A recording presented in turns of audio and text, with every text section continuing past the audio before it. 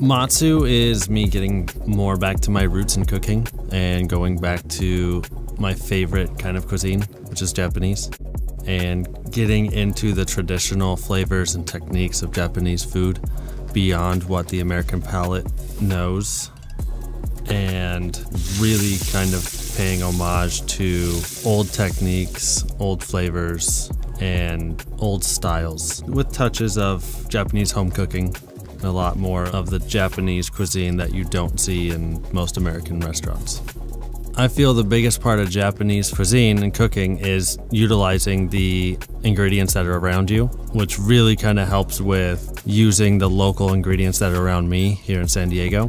We can use a lot of the local fish, which does really well with Japanese techniques and preparations.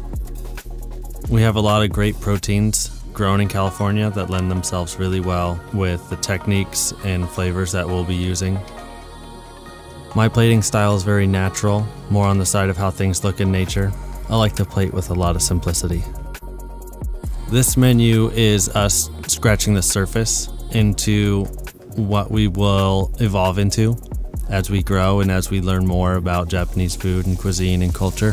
We started off with some really more familiar flavors and techniques to introduce people into our style and our flavors.